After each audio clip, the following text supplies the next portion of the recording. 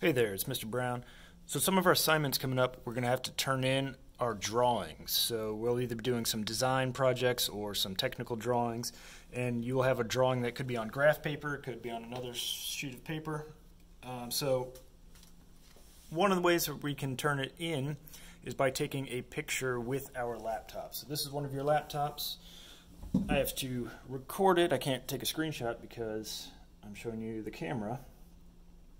And so let's say I have my drawing right here, and I want to take a picture of this and turn this in. So we can do it, one of the ways we can do it is with the camera app on your computer. So if you go to Start and up to Camera, you're going to see my phone recording this and me right here on my laptop camera. So what I can do is I can just hold this up to the screen, but there's a couple things that'll make that work just a little bit better. So let me move this out of the way here. So if I just hold this up to the screen like that, you can see on the screen there, it's a little bit blurry. It's not very flat. It might be a little bit hard to see because of the lighting. So a couple little tips to help you out here. One is if you just grab a book or a flat surface, just anything, hold your paper onto the book. That's going to help give you a nice flat picture right there. Alright, so my paper just flat against my book, and you can see it looks a little bit better right there. Next thing I can do is I can hold this at an angle that I can actually see everything on my screen, or I can put my screen down a little bit, hold this right here, come back until you can actually see everything. If I'm too close, you can see all the top and the bottom are cut off there. If I come back too far, that's just a lot of wasted space. So just get it good that you can see everything you want on there. If you want to get really fancy with it, hold it down flat so it's not moving, so I don't have to hold it or anything.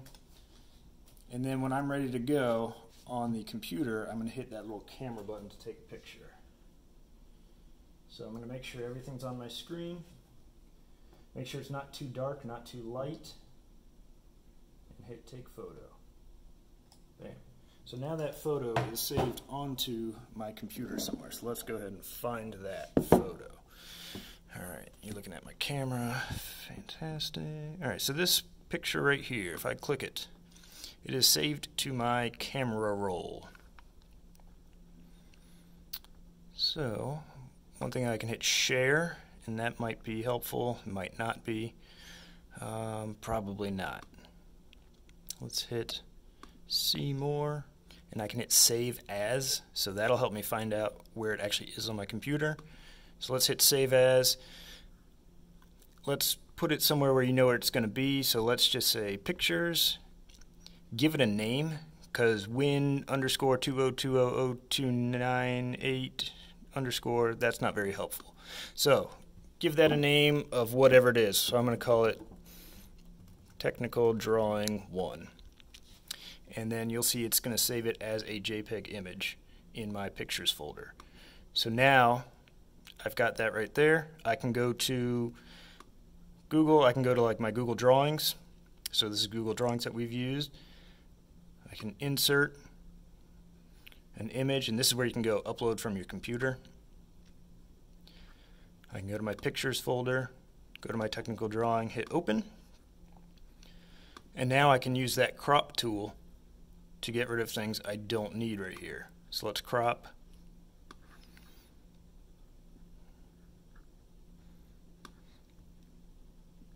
If you go too far, you can just bring it right back out. And get rid of some of that extra stuff if I don't need it. And hit enter. So now I've got a picture right here. I can save that. So remember, always give your thing a name here. So let's call it Technical Drawing 1.